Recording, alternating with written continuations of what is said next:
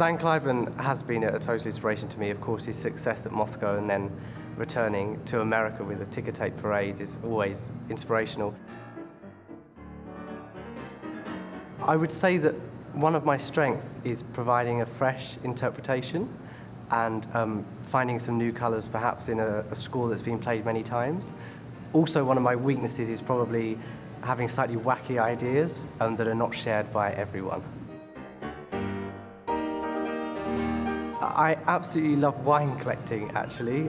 Of course, I love travelling, but that mixes in with music very well. And I'm a real foodie, so I love eating. Sometimes I don't know whether I love music or food more. So they're my other passions, yes.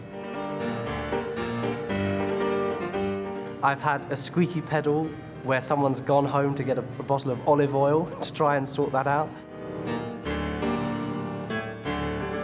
It's great to be here. I'm astounded by how friendly everyone is, and warm, and the temperature's absolutely great as well.